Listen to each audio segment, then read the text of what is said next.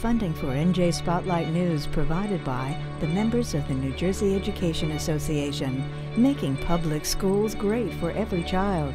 RWJ Barnabas Health, let's be healthy together.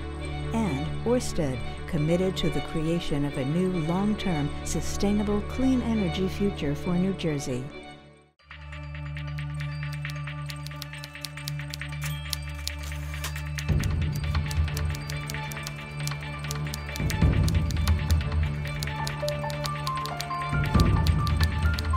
From NJ PBS, this is NJ Spotlight News with Brianna Venozzi.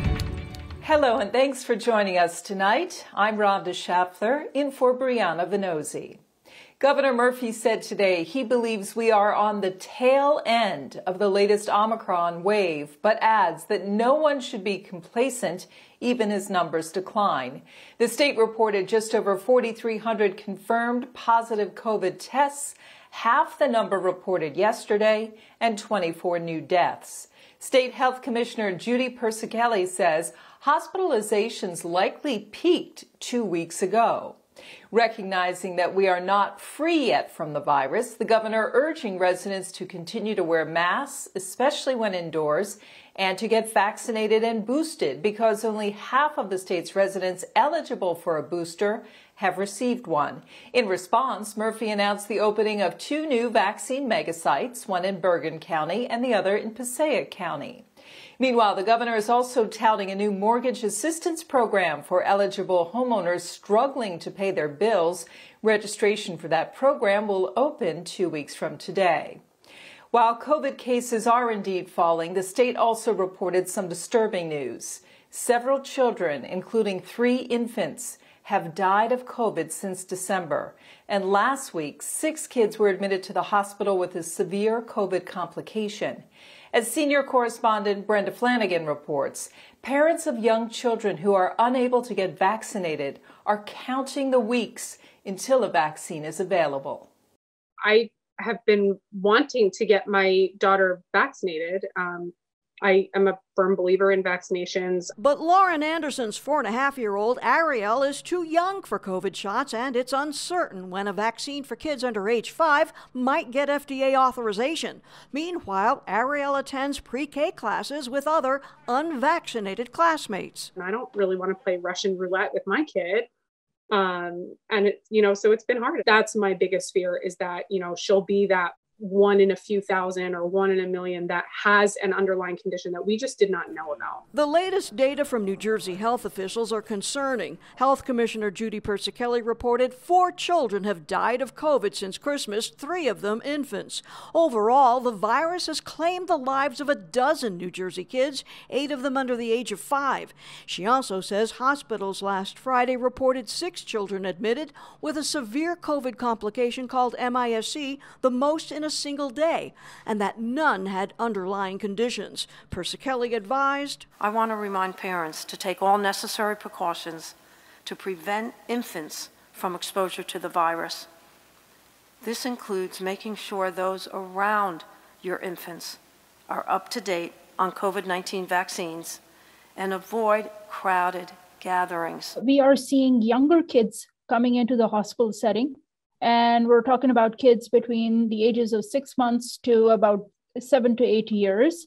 We have, over the last 2 weeks, seen an increase in the multisystem inflammatory syndrome presentation. Dr. Uzma Hassan says she's seen a 30 to 40% increase in MIS-C cases. Her pediatric practice also noted a spike in so-called long-haul COVID amongst mostly unvaccinated kids.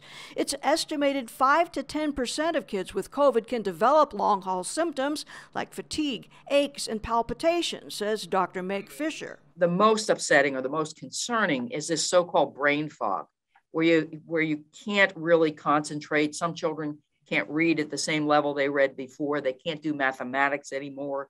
their spelling deteriorates. Clinics report both kids and adults with long-haul symptoms improve after receiving COVID vaccinations. And when parents with kids under 5 heard Dr. Anthony Fauci predict last week that the vaccine might be available by February, they cheered. But researchers say it requires a 3rd dose to be most effective for children aged 2 to 4. It's going to take a little longer to get those data to the FDA and approved. My hope it's that it's going to be within the next month or so. Investigators running the Rutgers pediatric trial will meet with Pfizer officials tomorrow, and former FDA Chief Scott Gottlieb sees a longer wait time. You're looking at a timeline when this would get pushed at best perhaps into late March, because you'd have to re-adjudicate the data, have an AdCom, get the vaccine out into the supply chain. By the time that happens, I think you're looking at a March date, maybe late March. So I don't think this is something that's going to happen in the next month. As a clinician, I would say I can't wait.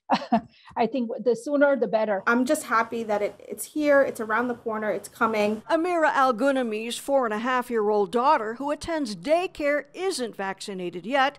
Her 6-year-old son is. She's more than ready for the whole family to be jabbed and protected. Seeing my son go through and having no issues, really just arm soreness, nothing more than a flu shot, then, I'm more than confident that when it comes to her turn, it'll be pretty much the same exact reaction. And with more kids getting sick, there's a heightened sense of urgency. I'm Brenda Flanagan, NJ Spotlight News. When it comes to redistricting, the census-tied redrawing of voting maps, you mostly hear about the congressional maps and how they may affect the midterm elections and the balance of power in Congress. But on the local level, across most of the state's cities and towns, local redistricting commissions are giving ward maps the once-over in order to ensure equal population among local voting districts. Senior political correspondent David Cruz reports on the forces at play when a city is changing. We've always called wards by names, right? Greenville, West Side, Journal Square, the Heights, downtown, Bergen Lafayette. And now it's harder to call them that when the Heights is now down to the water and Bergen Lafayette has no more Lafayette. County Commissioner Bill O'Day grew up on the west side of Jersey City. He's a former councilman there and has been through decades of ward map updates. This week, he was one of more than 200 spectators in person and remotely who attended the usually sparsely attended Board of Ward Commissioners meeting. The commission doesn't use ward names. In this new map, the wards are lettered. This is the old map. Take another look. New, old.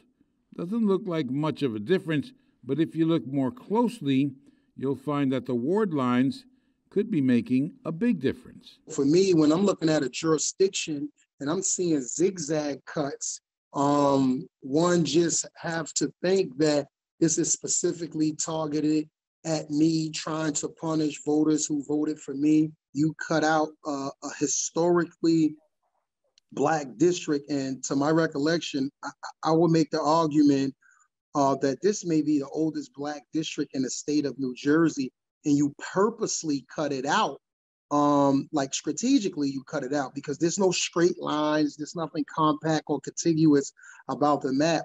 Councilman Frank Gilmore is a political opponent of Mayor Steve Fulop, whose chief of staff chairs this commission. He says the new ward lines cut the Black and brown vote here by 12%. He's not the only one. To see how the ward was stretched from one portion of downtown all the way up into the middle portions of Greenville, like that's just reeks of dilution. And then to reduce the number of Black voters, inside of the ward the way they did was, further disenfranchisement. But it's more than just voters getting shipped to other wards. Some critics of the commission say they're serving the needs of favored developers. A long stretch of Communipaw Avenue has been moved out of Ward F, as has Liberty State Park and the Liberty Science Center. Developments along Communipaw Avenue and projects like Sci-Tech City, adjacent to Liberty State Park, faced opposition from Gilmore and members of the community. The contours of the current Ward F, if you type in your Google search image, gerrymandered district, and then hit images, you would see something that looks like this current contoured Ward F. Former City Attorney Bill Matsakoutis represents one group opposed to a development next to Berry Lane Park. In fact, it was a major election issue, and arguably one of the reasons why Frank Gilmore defeated someone who was on the incumbent mayor's slate. Suddenly, after the election, that parcel of land is taken out of the ward. Whether it was by design or not, taking that parcel out of Ward F is very problematic. The mayor says he's staying out of the ward map squabble. No one from the commission would talk to us today. The truth is, though, that nobody knows what the next 10 years will bring. The new map moves Greenville into Lafayette, which actually began as Communipaw over a century ago. And parts of Ward E, a.k.a. downtown, will now be in Ward D, a.k.a. the Heights, even though it's still at sea level. That's the slow evolution that changes neighborhoods with names into wards marked by letters. I'm David Cruz, NJ Spotlight News. Hoboken residents will go to the polls tomorrow to vote on a proposal to spend $241 million to build a new high school in the city and to reconfigure other schools. The district says its plan would address both enrollment changes and old, outdated buildings. But critics say the proposal needs more input from the public, and they point out approval would mean tax increases for homeowners. Under the plan, a new high school would be built, and the existing high school would turn into a middle school. The middle school would then become an elementary school. New Jersey police officers can now review footage from their body cameras as they write their initial police reports under a new law signed by Governor Murphy last week. But critics are concerned about the potential consequences of the bill, saying it undermines New Jersey's effort for better police transparency. Melissa Rose Cooper has our report. It's troubling, and it undermines New Jerseyans' rights. Sarah Fajardo, Policy Director for the American Civil Liberties Union of New Jersey, reacting to a new law allowing police officers to review body camera footage in certain instances before completing their initial reports. It really provides the potential to pollute and make less precise the reports that we get from our law enforcement officers, which are a really critical tool to understand what happens at the scene. We really want to understand what the officer's memory looks like as an independent piece of evidence from body-worn cameras, because we do know that every human brings their own personal perspective, right? Their own subjective understanding of an incident. And so if an officer is committing misconduct in a situation, we also need that evidence to make, a best kind of interpretation of what happened in what can be extremely intense and busy and stressful situations. Governor Murphy signed the controversial measure into law last week after issuing a conditional veto in November. The governor suggested lawmakers amend the bill to include certain provisions.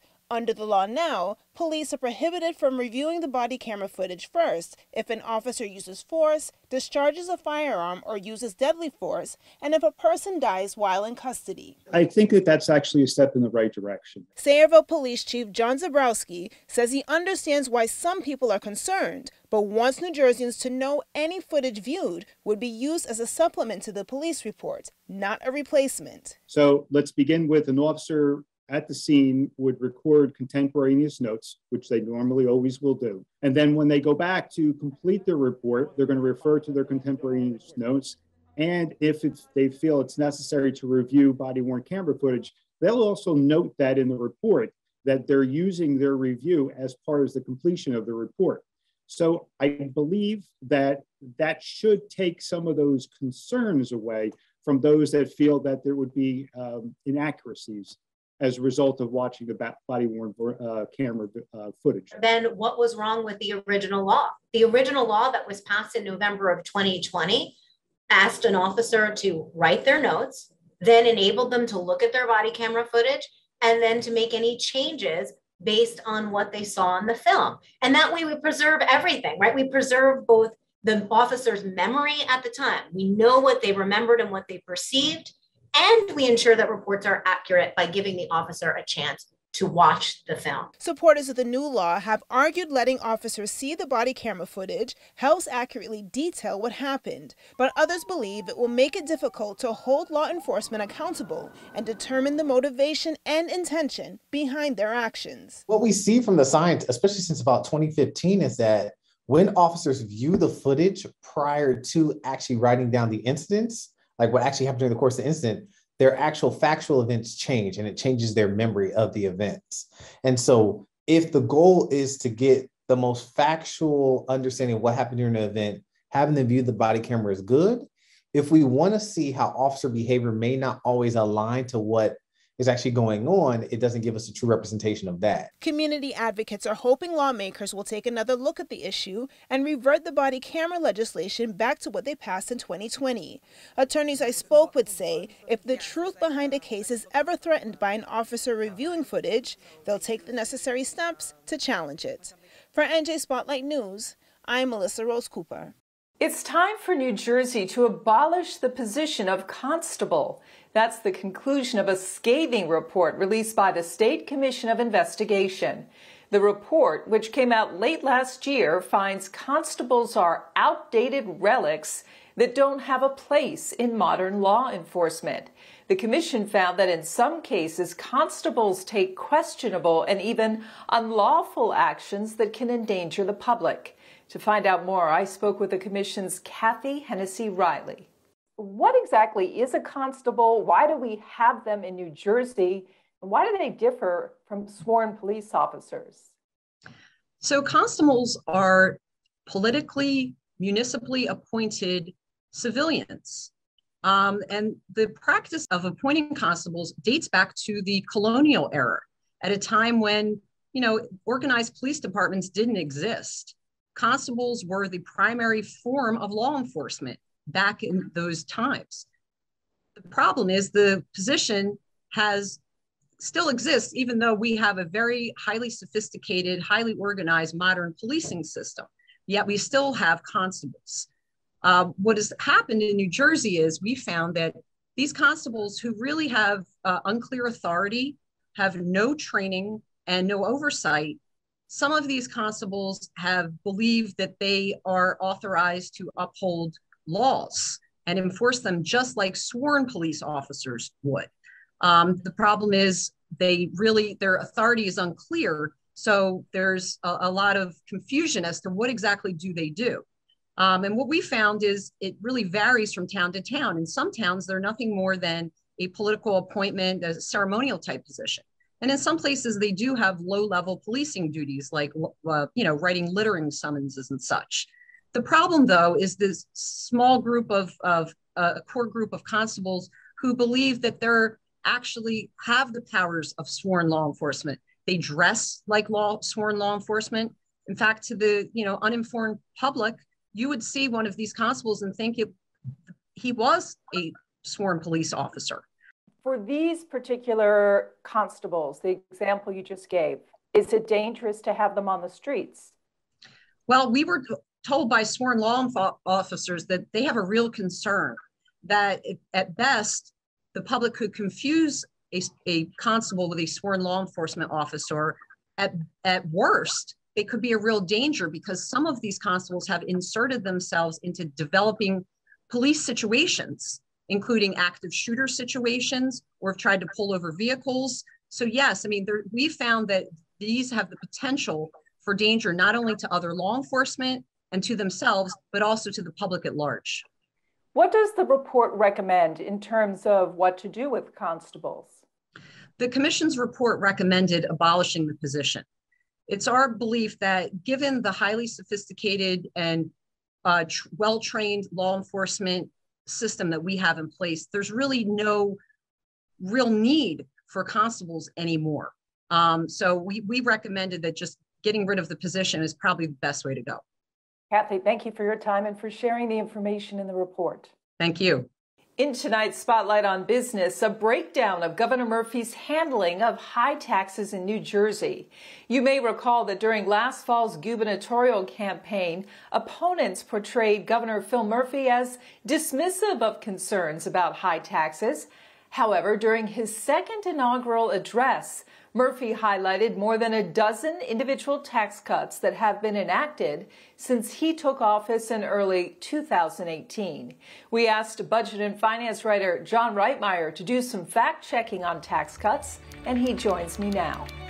John, good to see you as always. The governor has claimed to have lowered New Jerseyans' collective taxes by millions. You crunched some numbers here. What exactly has he done? So he's done tax breaks for college tuition or for low-wage workers or senior homeowners who need relief on their property taxes. And so Murphy's slate of tax cuts have been more targeted to specific groups, and that's where you see a lot of the savings coming. And they've also come, some of them in just the last year, so taxpayers not be fully aware of some of these cuts, until they actually do their tax forms this year. And I guess that approach might explain why Republicans say that Murphy is not the tax cutter he's claimed to be. What do they think he needs to do? Well, we also have to remember that during Murphy's tenure, several taxes have also been increased. And it's been sort of the inverse of the targeted approach.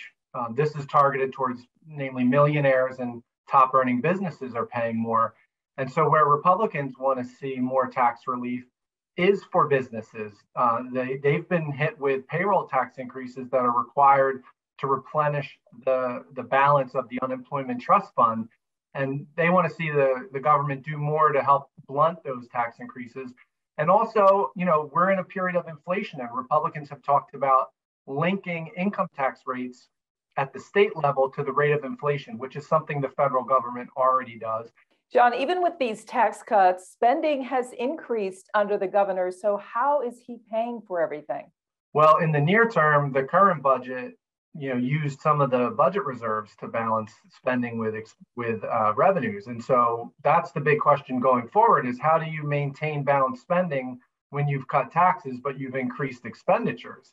And so, like I said, this current budget, they had to dip into reserves. We may see, revenues pick up, but if they don't, that creates what are known as structural budget gaps. And then, you either have to do cuts or you have to increase taxes. And so we're going to have to see how he navigates what can be a tricky situation. Affordability is now the big buzzword in Trenton. Is there a balance of affordability in the state when we look at our tax picture? I think that's really always the tension. And with Murphy, it's been a little bit of, it depends on, where you sit in the income bracket structure. He has targeted some relief toward lower income New Jersey residents, seniors, and even middle income property owners and families. But definitely across the board tax cuts that would address affordability for everybody, even upper middle class. That's not something that we've seen from Murphy yet. All right, John, thanks. Good to talk to you. Same here, Rhonda. Thank you. On Wall Street, stocks recovered from early steep losses to close higher.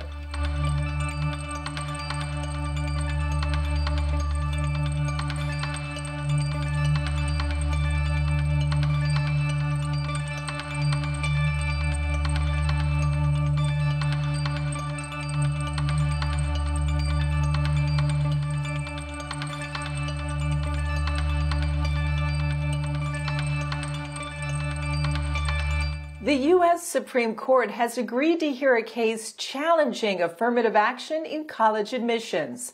The court says it will take up lawsuits claiming that Harvard University and the University of North Carolina at Chapel Hill discriminate against Asian American students. Both lawsuits were filed by Students for Fair Admissions. In the case of Harvard, the group claims that the Ivy League school imposes a racial penalty on Asian American applicants by scoring them lower in some categories than other applicants, and that Harvard awards massive preferences to Black and Hispanic applicants. Harvard denies that it discriminates against Asian American applicants. Lower courts have rejected the challenges, citing more than 4 decades of high court rulings that allow schools to consider race in admissions decisions. But colleges and universities must do so in a narrowly tailored way to promote diversity. Affirmative action was sanctioned by the court in 1978 to consider race as part of the admissions process. The Supreme Court is expected to hear arguments this fall. That does it for us tonight, but head over to njspotlightnews.org and check us out on our social platforms, where we keep you updated with the very latest news that is impacting the Garden State. I'm Rhonda Schaffler. Thank you for being with us tonight, and we'll see you back here tomorrow.